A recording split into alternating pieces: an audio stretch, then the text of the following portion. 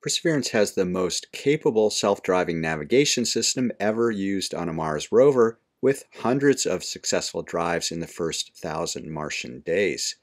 Then on Sol 1001, it drove into terrain the system couldn't handle. On this episode of Mars Guy, this week Perseverance marked the milestone of 1,000 sols on Mars, about 1,027 Earth days since its arrival on February 18, 2021. The number of actual miles in that time is 14, or about 23 kilometers. It celebrated this event during its traverse up and over the youngest of the terrain units on top of the Jezero fan delta. This is a ridge that used to be the floor of a river channel that carried raging floodwaters loaded with cobbles and boulders. Here's the view from the ground with Mars Guy for scale. This boulder-strewn landscape presents a real challenge for the rover's autonomous navigation system, or AutoNav, which has to identify hazards in real time, like rocks that are too tall to drive over, and then find a way around them. On the previous Sol, it completed an impressively long drive of 226 meters across more benign terrain, which transitioned to the boulder terrain. That set up the drive on Sol 1000 into this menacing landscape, managing to go only 14 meters, probably because AutoNav faulted out after hitting some prescribed limits in the software. This may have prompted the rover drivers to relax them.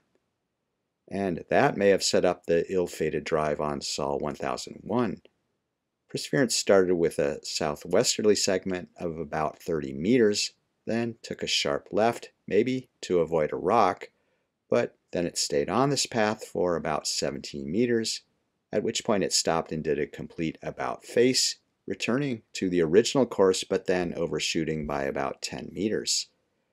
What followed next looks like pure confusion, with Perseverance striking out to the east but looping back on itself before venturing forward again, arcing to the south and ending with another about face and then finally giving up, probably after reaching a time of day limit after logging 136 meters of driving.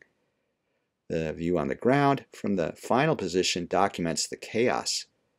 The first drive segment was downslope, ending at a location that doesn't seem to show any obvious obstacles, yet this is where Perseverance made a sharp left turn. The end of that segment also shows no obvious obstacles. But the next segment does indeed show some impassable boulders, which explains why Perseverance reversed course. But that doesn't explain the subsequent loop it made. An intersection of the outbound and return tracks nicely sums up the seemingly random drive. Hashtag rover confusion. Fortunately, the next drive on Sol 1002 delivered Perseverance out of the boulder-rich terrain and into the more benign terrain of the Martian carbonate unit, presumably with some helpful instructions from the rover drivers.